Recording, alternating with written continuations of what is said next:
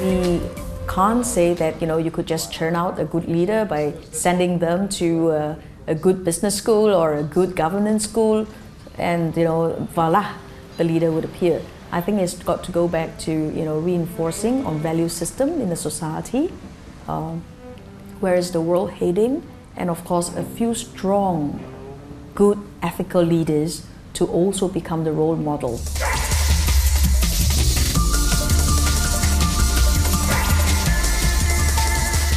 I've been a hitchhiker before, so having been on the roads for 1.5, 2 years, and being helped by so many people, when you come back, the first thing on my mind is, how can I be a useful citizen? How can I contribute back to people?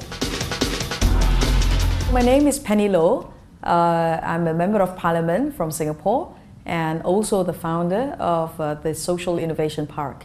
So the idea really is to get people into a conversation and action. So it's not just a think tank, it's a do tank.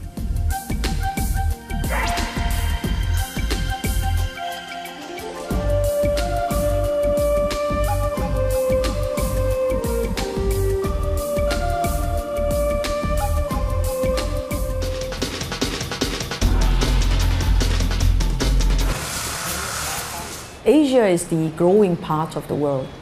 So some people call it the engine of growth of the world today. So obviously any country that is within Asia will have the great opportunity to grow along with that.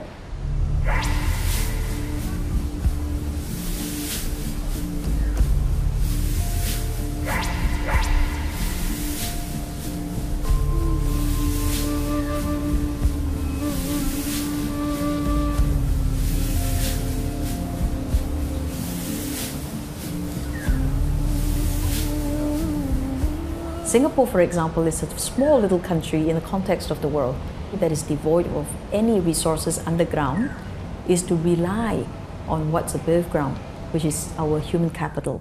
We also have to make ourselves relevant economically, at least economically, to the rest of the world, so that we can then continue to bring investments into the country.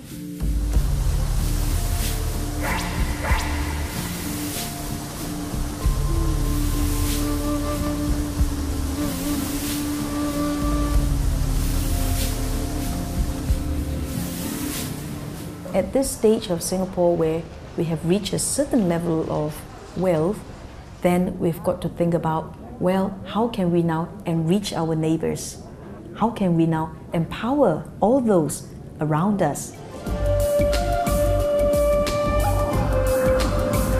Many years ago, when Myanmar suffered from the cyclone Nargis, Singapore was one of the first to extend our helping hand. It's not just about helping, it's about understanding each other and moving together.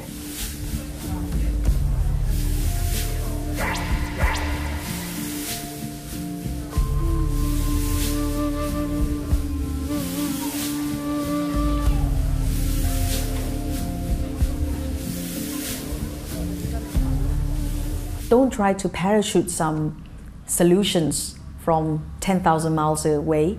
Look at what is it that the community already has existingly, but perhaps they are not doing it as efficiently, or that they are not, they are lacking in the resources, whether it is the lack of access to finance or the lack of access to demand, lack of access to market. I think we have to think in terms of prospering thy neighbors and prospering together.